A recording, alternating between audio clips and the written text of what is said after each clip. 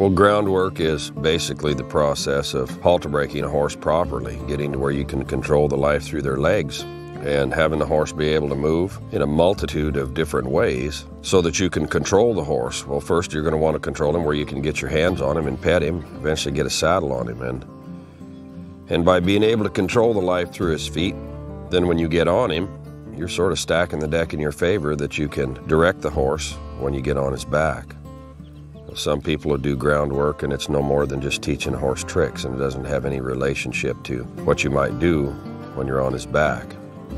All the groundwork that I do, you can find a parallel to it with something that I do when I ride the horse. And on a green horse, you might do hours of groundwork to get him prepared, maybe days.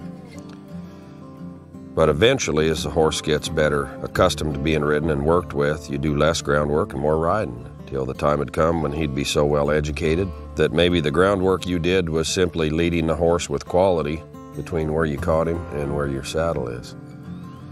So you're trying to do less and less, but in the beginning, you do as much as is necessary to get the horse comfortable.